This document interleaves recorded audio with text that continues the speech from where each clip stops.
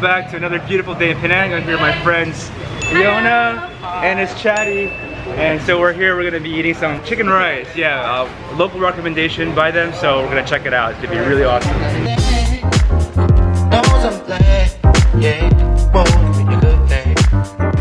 it on the Facebook. Facebook, yes. Very good, thank you. Wow, that was some really delicious food. Thank you, Chad. Thank you, Fiona. Terima kasih. Sama-sama. Alright guys, so I just had some lunch with Chad and Fiona. Very nice people. So they just dropped me off here at Kek Lok Si. I'm gonna go ahead and try to explore it. It's one of the largest, actually Chad told me it's the largest temple, Buddhist temple in Southeast Asia. So we're gonna go check that out. So there's two paths up to the temple. There's like a main path that you can take, which is probably outside. But I'm going through kind of a small path that goes through a corridor full of shops. You know, you see souvenir shops. So it's a slower stroll up, but you know, something to look at. Pretty neat. You see a lot of local vendors selling a lot of souvenirs for tourists. Ai da, cháu con mà. Thank you. I think Asians like to be in camera. Totally.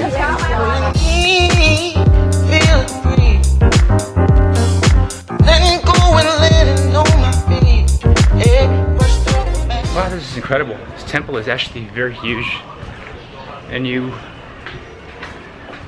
actually do feel the grandiose presence as you're kind of running through its ruins.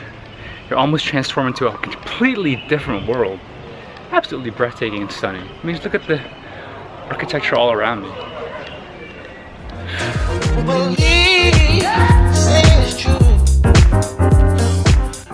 Yeah, I really enjoy going to temples, especially when I'm in an Asian country. I see a lot of the Buddhist, the Oriental influences, you know, that is present with all the architecture, the statues, the adornments. The only problem is that when you think you're a photographer or you are doing these videos for YouTube or you're vlogging or you're trying to be creative, you're constantly snapping photos in your mind. So you're just trying to, it's hard, you know, I get, it's almost like having hyper ADD in my mind. I just keep snapping photos and seeing what the best angles are. It's cool. I like it though, but I mean, it's like I could literally spend hours at a place like this just because of all the things that are going through my mind. It's super exciting, really do enjoy it, but yeah, it's a lot of visual overload.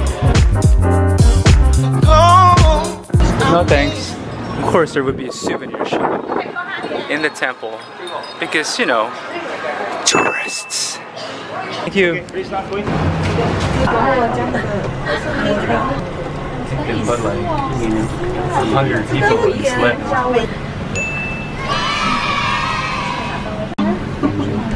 We're going up there to that tower. Good thing about last one in is first one out. The Kek Lok Si is almost an equivalent to the Bhakti caves when it comes to the Buddhist religion. But wow, so immense. And you get these amazing views up here of the city. Look at that. You get a nice view of Penang.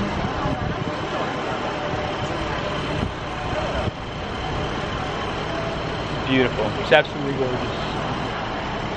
It was it cost me 3 ringgit to take that lift where they crammed literally like 532 people in that elevator for a one-way trip. I'm gonna walk it back down. It should be a half-hour walk.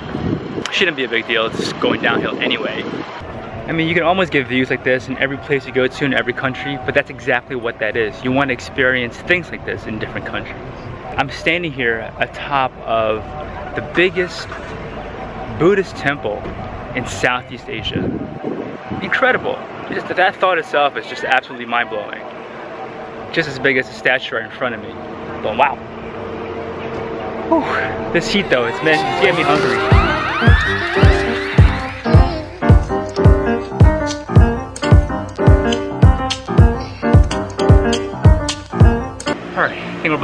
now. Let's keep going.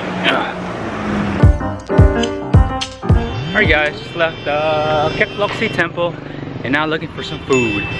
It's starting to rain a little bit. You see that? I actually do enjoy kind of an overcast or rain clouds when it comes to photography because you get a lot of contrast. So, hey, a little bit of a silver lining to look at. And positive and the negative because, you know, no one likes rain. No one really likes rain. Alright guys, so I stumbled upon this little stall that sells some fruit ice kachang. I'm super excited because it's gonna be my first time trying ice kachang in Penang. And so far, everything in Penang, as far as the cuisine is, it's just a step above everything else. Here's my fruit ice kachang. Looks very delicious. So let's give this a go.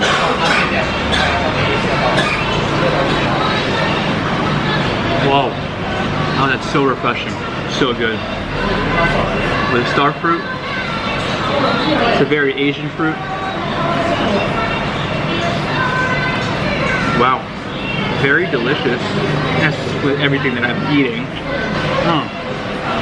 And for those of you who haven't had any star fruit or dragon fruit, I think it's dragon fruit actually. It's got a very very light texture, not firm or crisp like an apple. It's a delicate touch of sweetness. Let's try a little bit of this on top. So, a little bit of ice cream. Can't go wrong with ice cream. Can't go wrong. Tastes like coconut ice cream on this ice kachang. Alright guys, so I walked a little bit down the street and I saw another place that sold ice kachang, but this time I went for more the classic ice kachang with no fruits. Check that out. Wow. That is a beauty. Oh, I'm gonna give it a shot.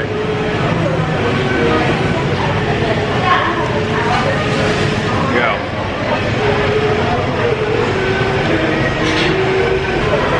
Like I said, again, the ice kachang here is very delicate, not too overpowering, not too sweet. You got more of the beans, the corn, the jelly that provide all the flavor. Super refreshing, super delicious, and really cheap. I mean, this cost me about $1. This is incredible. Wow. Penang is definitely a foodie's heaven. I mean, you're talking about street food here that tastes incredible. Better than anything that I've had in a restaurant in the United States, in fact. Alright, so I just got back to Chad's place and he had prepared some, what is this? Chinese lotus soup. Chinese lotus soup, okay? Look at that. Homemade, no MSG. It's alright, so chunks of pork. Yeah. And it's a tender one. Very tender. Yes. Very tender. You know the lotus flower? Yes. And this is the root. Oh, you can eat that? Yes, it's very good. That's right. It's very rich of the nutrition of this lotus. And it tastes good. Wow. Wow. Yeah. It's like taro kind of. Potato. Potato, like yeah. Wow. Kind of It's very delicious. yeah. Protein. He's a good cook. Yeah. Good cook. Very, very good. You guys gotta try this. Maybe if you're in Penang, you gotta go find Chad, but Airbnb. Airbnb. Gotta get out of here, yeah. I'm in the dark. Chad is a good driver. I felt very safe. Look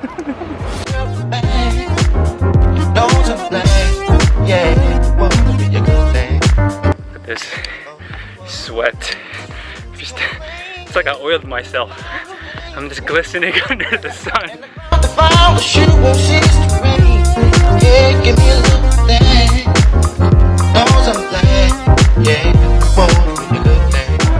Oh my goodness.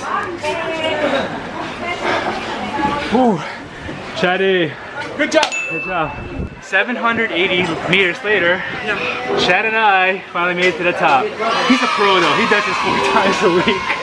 But wow, that was quite a challenging hike. I'm dripped in sweat. That's why we're up here now. We're gonna go eat some desserts and have a few shakes. So, whew, Definitely an awesome hike. Make sure you do it. You can take a train up here, but if I were you, I'd rather take the hike up. It's definitely worth the the effort. Yeah, this is a sour salt with passion fruit. Yeah. All right, guys. So you know what it is? It's ice cream train time. But look at this beauty! Oh my goodness! Look at that! Incredible! This is the best ice cream train I've seen yet. Looks like they got some ice cream on it with the grass jelly, Red bean. red bean. Oh, peanuts. Yes, peanuts. Peanuts. And this is the herbal jelly.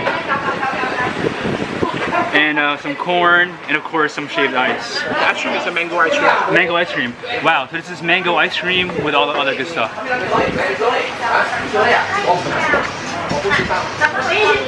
Wow. It seems like all I stay here. Wow. Wow. Wow. Wow.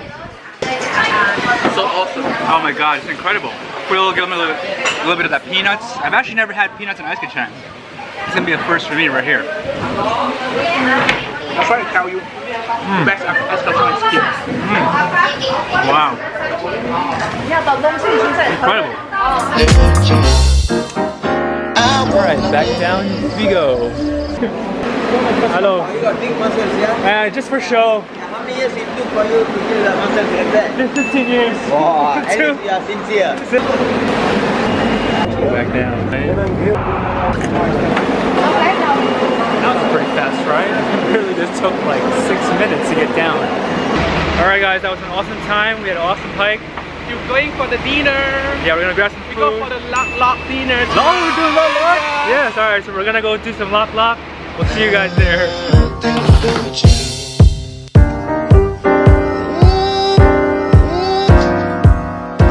Alright guys, so we're here, we're having lok lok. This is Alvin. Hi. Yeah, it's Chad's friend. And so basically lok lok, he was trying to explain to me what it is. So you said you just pick this food? You just like there's a variety of food here. Yeah. So you have to choose like whatever you like, then dip it inside there. Dip it in there. Yeah. Yes. And then wait for it to be cooked, then you can enjoy the sauces there. Oh wow. And you just the manager. And it's the manager. This guy right here. So you just dip it and then you eat, and then when you're done then you pay, right? Yeah. So they're actually like the variety of the prices. Yes. It's based on the color coding here. You see. Oh, there's some white. That's clever. There's Yeah. some green, yellow, red, and all that. So I don't know how. Yeah, the prices are there. I see. And then so basically, and anyone will just sit down if you want to. Oh wow, so it's like a communal kind of eating situation.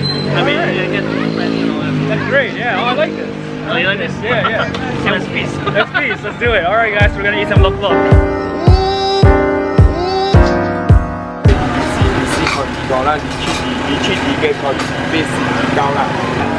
So they calculate how much it costs by counting the sticks.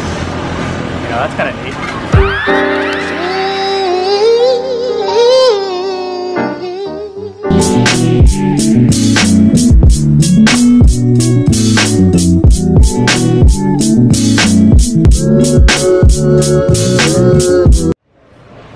Nice to meet you. What? There's nothing bad about you. Like me sitting here talking to myself.